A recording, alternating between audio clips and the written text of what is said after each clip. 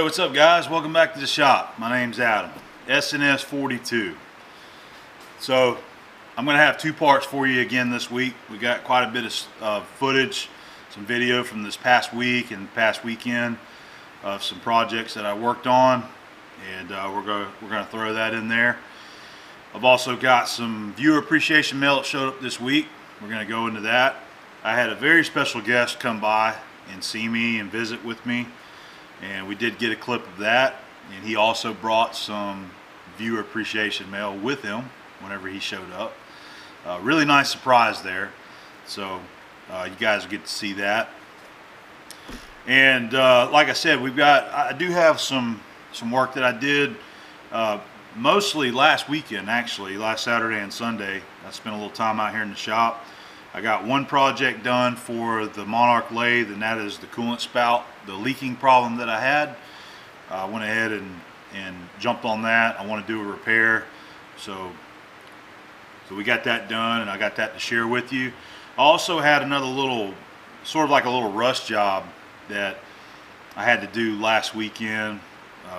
Somebody called me up and said, hey, there's actually an axle out of a Jeep, and they needed some help with this axle. So they asked if it was something that I could do, did I want to do it, and I told them sure. So we got that taken care of. I got it all on video. It's something I haven't shown in a video before, so I thought it would be pretty cool to share what I did. And it's not machine work, it's more mechanical work, but I did involve a little bit of the machine work too.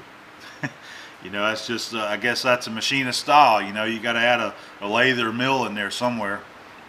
So we got that to share with you, and that'll be in part 2 actually. So I'm actually filming this kind of late. It's pretty late. It's almost 9 o'clock now at work. This is our inventory week at where I work. So we're having to stay late, not only for work, for jobs, but we're having to do inventory. And Friday night we've all got to stay real late to finish that. So I'm trying to get a little jump start on some of the video making for you and have some of it done, so that Saturday I'm not out here half the day making videos and trying to get them uploaded for my regular 2 o'clock scheduled release that I try to stick to. So I guess that's about it. And also, I was going to point this out. Probably wondering, the heck is that? It looks like some dentures or something, right? So these are some fake teeth that Elena's got for her costume, and part of her costume, she wanted to have the old school style braces that kind of come around your head, and you know, it hooks to your head or something like that, which I actually know really nothing about, just going off of memory of seeing them in movies, on TV or whatever. So I threw this together tonight before I started this, and I probably had about an hour in it, but I'm trying to let the epoxy dry. But anyway, I took a stainless steel welding rod, 1/8 welding rod, and just hand shaped it, and I welded some stainless washers on the end so that she could connect it in the back. And I drilled some holes in the fake teeth and used some fast dry epoxy and stuck the rods in there and epoxied them. Hopefully they'll hold. So anyway, maybe you can get a little better shot of it right there. It's just crude, you know. They're not the same. I just hand bent them over there on the anvil and then welded the rings on. So I'm just trying to let the epoxy set right now, because tomorrow she's going to be using that at work as part of her costume, and which, by the way, she's going to take some video of so that we can share it with you guys and see what she looks like for Halloween. So anyway, I just thought I'd share that with you too. It's kind of funny. That's a one-off job right there, man. I ain't never done anything like that. So anyway, we'll go ahead and get to the video. We've got some viewer mail, and we'll get to some projects, okay? Hope you guys enjoy, and we'll be talking to you real soon. Hey guys, I'm gonna open some viewer appreciation mail, And me too. and Elena's gonna join us. I'm dressed like this because I went to work looking like a jerk off today, but I wanted to open this mail. I'll tell you what happened. So I came home at lunch, minding my business, like I do every day with my friends. The mail lady comes up, she goes, I have a package you have to sign for. So I signed for it, and then I gave her some candy for Halloween. She's very excited. Oh, very nice. I know. I said, Happy Halloween. Your mother gave it to me, but I can't have candy. So then, I signed for it, and it's this package. And it came all the way from Greece. And I asked Adam if I could open it, and he said no. But now I'm here. I've seen how you open packages. You open them like Christmas gifts. You got to be a little delicate with some of this stuff. I can be delicate when I need to be. Well, I'm a lady. Not with these. You don't know how to be. Just rip them open. You gotta be love careful. ripping open packages. I know. That's why I said no. You can't open this one up. This came from Demetris Jimmy. Came from. I know him as Jimmy. And how do you say his name there? Demetris Polychronis. That's a cool name. Yep, he's from Greece. I don't know what city he's from, but me and him we've exchanged a few emails. And Jimmy, he actually has a YouTube channel also with some pretty interesting videos. I've watched one of his about some gravity feed oilers that he restored, and he did a really nice job on them. So I'll find his link and post it up there to video so that if interested, you guys can check his videos out too. Open it. So let's see what. I waited all day. So let's see what Jimmy sent us. He did a really good job taping this thing up. Excellent taping. I couldn't peek it at Christmas time. Try to get in that thing. I think he's trying to hide all the seams here. Adam has to triple wrap my presents. All foreign language, and just like his. It's literally in Greek. His address there. You know, I don't know how to read that. You know what to say? It's all Greek to me. Yep. It's a saying. Let me see. I think old people say that. Oh, look at that. Ooh, it's a fancy box. Well, I mean, I got it on the right spot the first time. Okay. Oh my God, bubble wrap! Give it to me! It's actually pretty heavy. I shook it. It didn't break. Can I have the bubble wrap, please? I like to pop it. Don't play with it right now. Okay, what we got here? Ooh, thingamabobs and limity gibbets. I'll take that. Okay. Looks like we have some taps. And For tapping? We got a letter here. So let's see. UNC 7/8. So we got some 7/8 taps, and Nice. I believe this is 1-inch taps. Goes in the flange. So let's we got a letter there. Oh, you got doinked. Tom Lipton just doinked me. He said he was going to. Did you open it yet? Yes, I've already opened it, Tom. I've got him pulled up on my screen there, and I told him I was about to open up a viewer appreciation gift. He said he'll doink me. Let's see. It's excellent packaging. Excellent. Got them all taped together here. I love the bubble wrap. Okay, I'm trying to be. You're killing me. I'm seeing if this is a. It's got to be a 1-inch. Man. look at And that. wrapped again? Wrapped again. You got some skills there, Jim. That's some of that. That's some nice wrapping right there. That's that oil paper. That wax paper. It's like a candy. And it don't look like I'm going to get it open without tearing it. You ruin everything. Oh, shoot. Keep it kid friendly. I said shoot! Oh, it's a screw!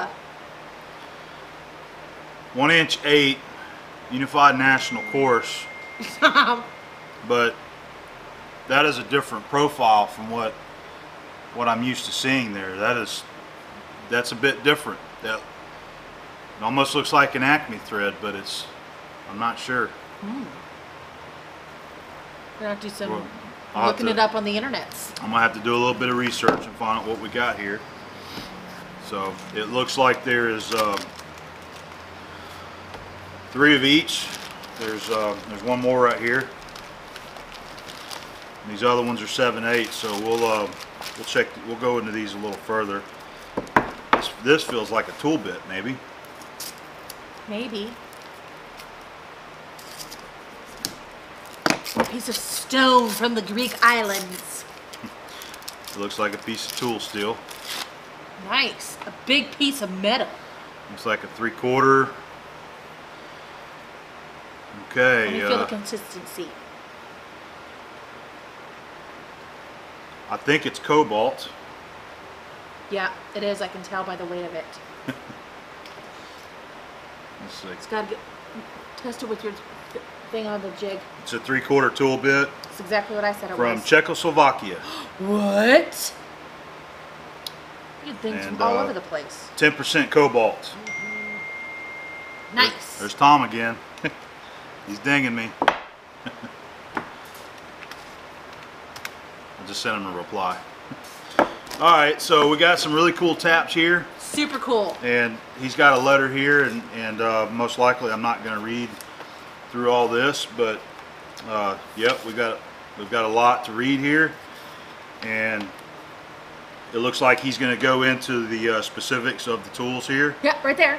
Yep. Uh-huh. So let me do a little bit of research, and we'll come back and we might talk about these again. But anyway, Jimmy, thank you very much for the gifts. Thank you. It was awesome, especially whenever you get something from overseas, man. It's just like a nice treasure to get something like this from a fellow YouTube viewer from overseas.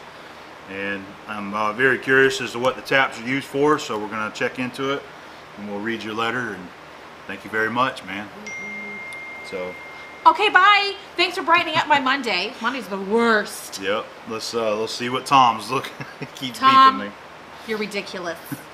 Oh, we talked about Tom in here too. Yep. All right, guys. We'll be back. Bye. Okay, so now that we don't have the peanut gallery out here with us, I can talk to you guys a little bit more about this. I read Jimmy's note here, and like I said, I'm not going to read the whole thing, but I think there's a few things in this note that's worth mentioning on video, because he's talking about some of the tool companies over in his area, and a couple other things that I'll mention right here out of his letter. Videos like yours, and also Tom Lipton's, Keith Fenner's, Mr. Pete, and many others, are reference point for all novice machinists like me. That does not mean that we can do what you can, but it gives us ideas. Another great thing is that all of you managed to create a community to share and exchange knowledge, and he's right. This is something that doesn't happen in Greece, although we have great craftsmen, machinists, etc. So he is actually from Athens, Greece. Very, very cool. I wasn't sure what city until I read his letter here. So about the tools here. So this brand is called, I assume you pronounce that Narex, N-A-R-E-X, and he talks about that company in here. All the tools are made in Czechoslovakia, Narex company. It's still in business and makes high quality tools. And he uses the tiny version of the high-speed steel cobalt blanks. And by the way, the tool bit is a 10% cobalt 3/4 inch tool bit. Very nice. It's brand new, never been ground on.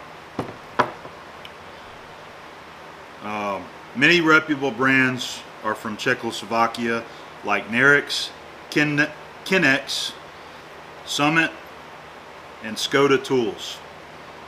And gives a link there, Skoda, and also mentions that James Kilroy uses a Skoda in his video K&T Crank #1.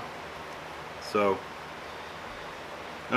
he's giving me a little story how he acquired a lot of these tools, and also he gave me his Skype address. He said he would love to Skype with me one day. and he is 8 hours I'm 8 hours behind him. So very cool letter. Thank you, Jimmy. I really enjoyed reading that. About the taps, I'm still a little confused about this type of tap. Now, this is a 1" 8, and then this one is a 7/8 9, just like your standard imperial sizing taps. But the only difference is that the diameter is smaller, and that's why they look flat. And at first I had said that kind of looks like an Acme. So I'm still not sure exactly what this is used for. So if somebody, whoever's watching, if you understand this, or even Jimmy, you can tell me why the taps are undersized the way they are. I measured the 1", you know, and usually a tap measures a few thousandths bigger than the nominal size, and that measures 914 thousandths across here. So without using it, I don't see that, you know, tap a hole. I don't think a 1" bolt will screw into it. So got to do a little more research on these and find out what they're actually used for. But anyway, so I just wanted to touch on that and tell Jimmy thanks again. This company does a great job of packaging. They use this wax paper and they put oil on it, so it preserves the tools for a very long time, and they still use the little cardboard boxes. Although this may be some older stock, some you know, stuff that's been around for a while. So anyway, again, thank you very much, Jimmy. It was a pleasure talking to you through your email and the letter and the nice gifts, man. I really appreciate it. Thank you. So while we're still on the subject of viewer mail, I also have another package that showed up. This comes to us from Jack Hoying, and he's already sent me a couple things in the past, and he sent me another little box here, and he says, Adam, a local hospital was changing out all of their surgical supplies, so I picked up a bunch of clamps and such. Maybe they'll come in handy for a repair job sometime. Jack. P.S. Yes, these have probably been inside a lot of people. I love that P.S. on the end.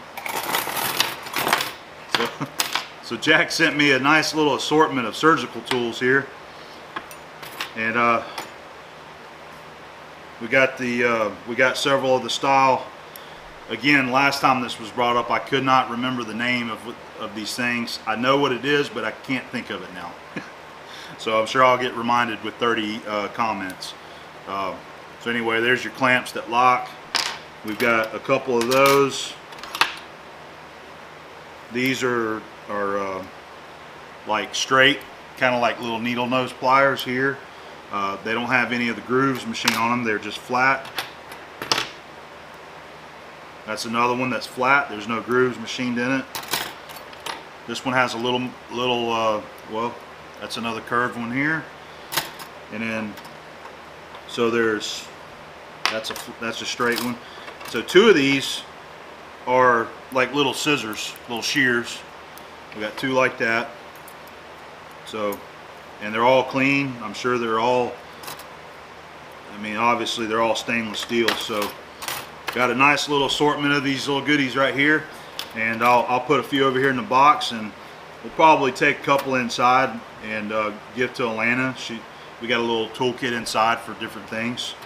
So, and you know, there's a few in here, so you know, I don't mind sharing some of these with somebody else too. So time comes along, somebody needs one of these, I'll pass them along. So thank you very much, Jack. I appreciate it, man. Hey guys, I went ahead and took the coolant spout off the Monarch lathe. I showed this to you in the video. This is where it's leaking, in this joint right here. I want to attempt to silver solder this up, see if I can seal it. I'm not sure how it's going to go, just because there's probably a lot of dirtiness down inside here. So I'm about to go over there and wire brush this area here, but getting down inside there to get it clean, I'm not so sure about. So what I might have to do is, I've used some of my fast evaporating cleaner. I've sprayed it, try to get it down in there. What I might have to do is warm it up, heat it up, kind of boil the crud out is what I'm hoping. but even then I'm not sure if the silver is going to take down in there and bond. So we're just going to give it a shot. It's worth trying, and hopefully I can get it fixed, and if we don't, then we'll move on to maybe we'll just buy us a new one and replace it. But it is all solid brass, so it'd be a nice one to have. And not sure if that's how they connect it, but I'm assuming that's how they did from the factory, is silvered it in there. So we're going to see if we can get this thing fixed up. Alright. So I told you wrong, I lied. I assumed it was all brass, but it is not. I didn't even think to check it with a magnet. But you can see the different colors there. So the flex line is actually steel, and then the ends are brass. But the patina that was on it, and there's a little bit of paint on it, it looked like that it was all solid brass just by judging by the color. So you can see this in here, definitely tell that it's been silver soldered in, and I believe that the end that's leaking was done also the same way. It looks like there's remnants of the silver still on there.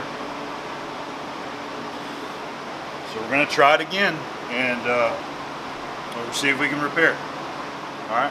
Alright, I'm going to do a little preheat. I thought I'd show you my torch I'm going to use. Again, Smith. This is just a soldering torch. Hooks straight to the acetylene, and it just pulls in oxygen from the atmosphere. And it's perfect for soldering. You can adjust your heat.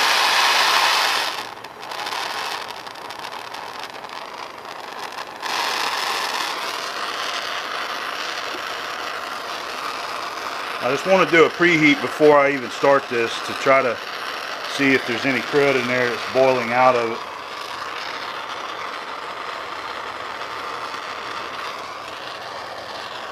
Looks like some of the solder's trying to come out already.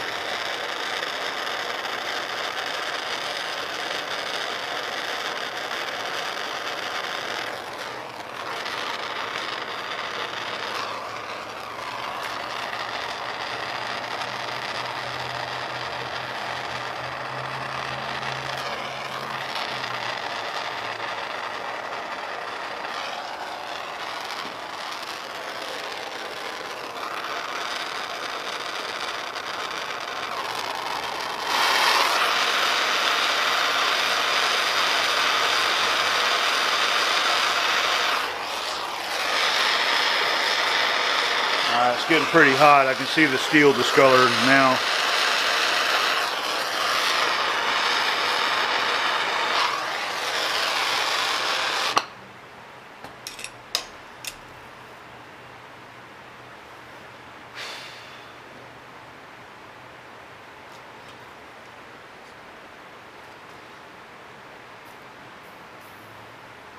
Just trying to get some of this flux down in there while it's hot. Maybe it'll help clean it. Might be a little too hot now, but it seems to be doing pretty good.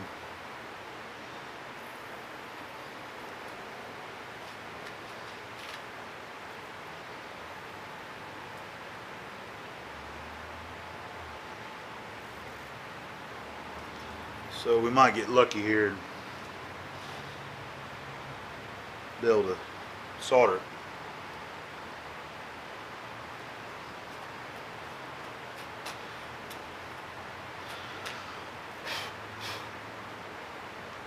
Alright, I think it's cooled down now.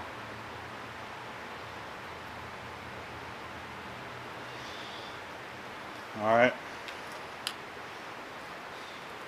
Let's put a little heat on it again and see if it'll suck that solder down in here. This is just one of the spools I grabbed. Burns-O-Matic brand. Silver bearing, lead-free solder.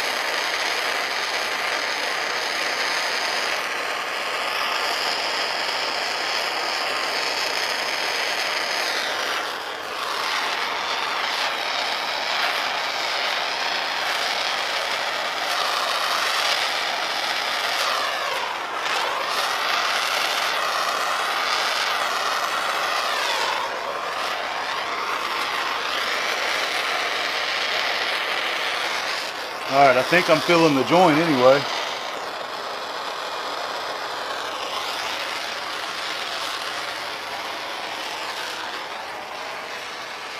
think that might have it.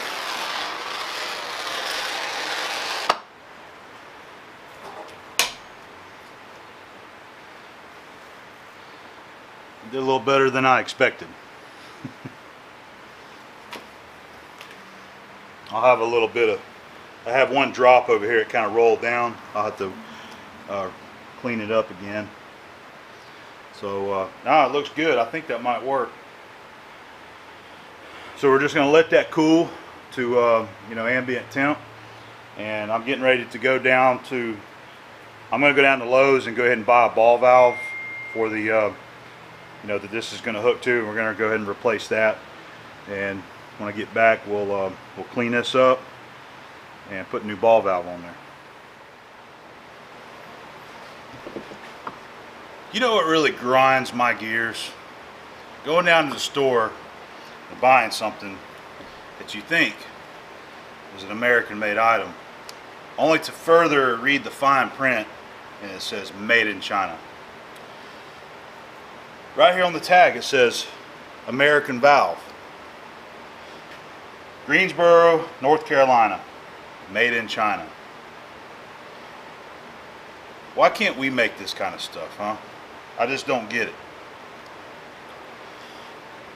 But that's the way of the world, right? You know, everything you go down to the store and buy is imported junk. So this is going to be the new valve for the Monarch, and I'm going to remember this because this may not stay on there for a long time. I would rather have an American made quality part on the Monarch. But like I said, we'll go ahead and install it and use it, but I'll be keeping my eyes out for a better one, and possibly even the valve that's on there now, I might see about rebuilding that, seeing if we can get it working better. So anyway, just thought I'd rant for him a little bit. It's common, you know, you go down to the big box store and you want to get stuff like this, and everything in the bins is imported. It just burns me up, man. So much stuff that could be made here on our shores and put our people to work and let our businesses thrive. But no, it's all sent overseas and imported. That's what grinds my gears. Alright, well, I'm ready to reconnect all this stuff again. I went ahead and pulled the old ball valve or gate valve off there, and got the spout cleaned up. I wire brushed it. It's got a nice look to it. I actually like that. And there's a good shot at the end of it where I silver soldered it in there. It looks like it's welded really good, and I think that'll hold.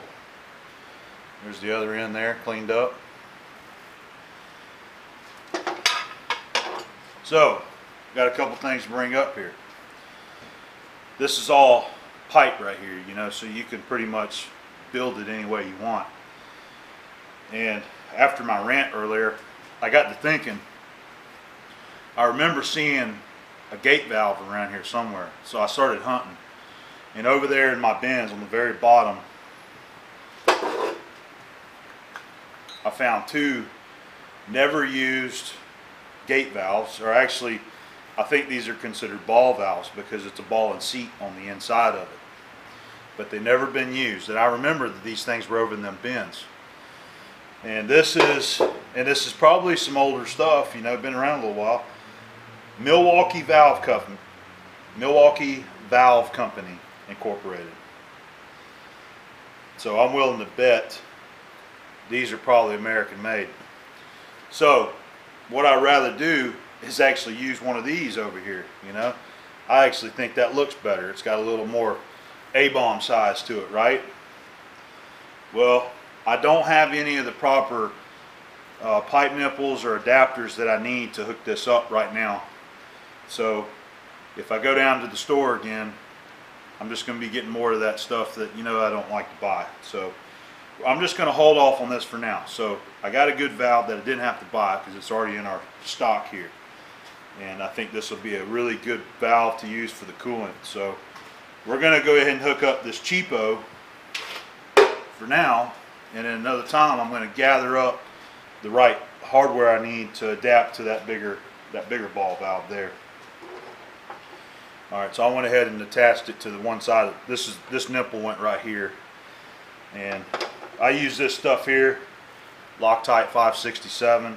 It's thread sealant for pipe, and it just takes a little bit. I just put a real thin layer around it. Usually you get a little more than what you need. Just kind of rub it around there.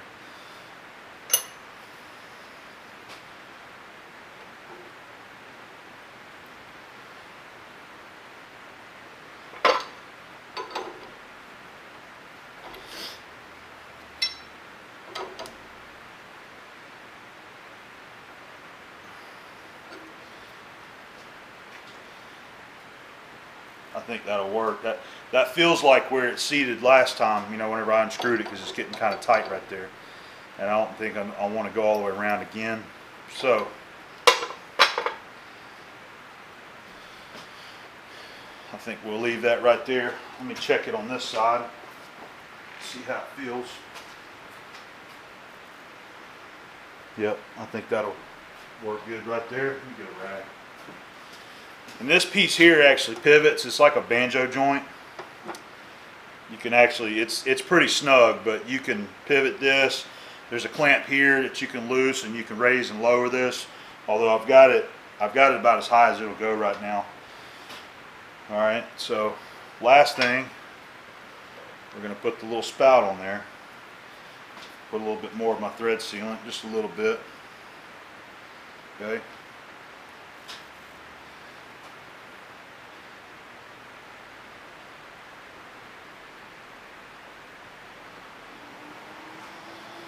And a little touch, I'm going to use my new Billings wrench that I showed you, that I got at the flea market, the 5/8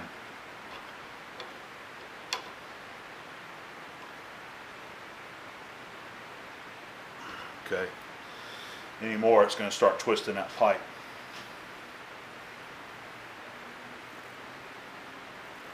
All right. Well, let me put these tools up and we'll fire it up and see if it leaks. Right. So I think you can see the new Chicom ball valve there. So what do you guys think? Here we got the new, never used Milwaukee ball valve. You can see it, how it operates inside there. Got that little ball and seat.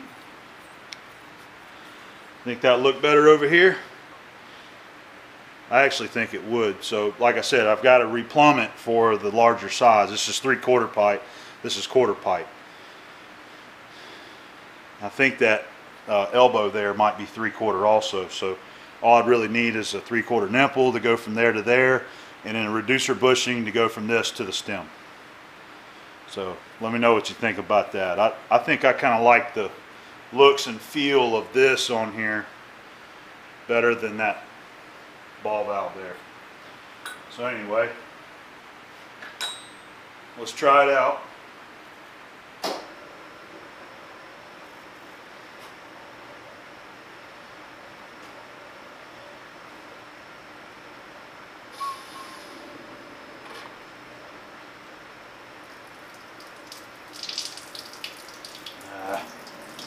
Anything to make a mess.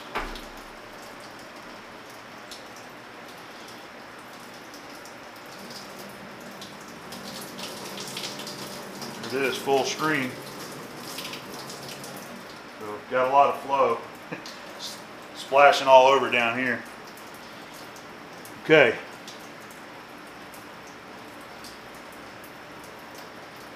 I think that was just for me right there. It was a little drop, but I think I splashed that up there. Alright, so I'm just looking at all the joints here. Our new welded joint here. I don't see any leaking. So I think we're good to go. That just feels weird to me now because I'm so used to having that actual handle up there that you twist, that you turn with your hand instead of the ball valve action. But it'll work. It'll do the job for now. Come on. Yeah, I think I've actually got to lower it down. That's why I had it where it was, so that you can bring the spout down a little bit closer. Okay.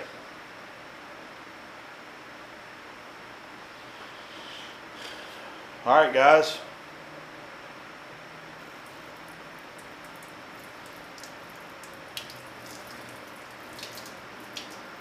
It is working better than the old valve that I pulled off, because it was just wore out.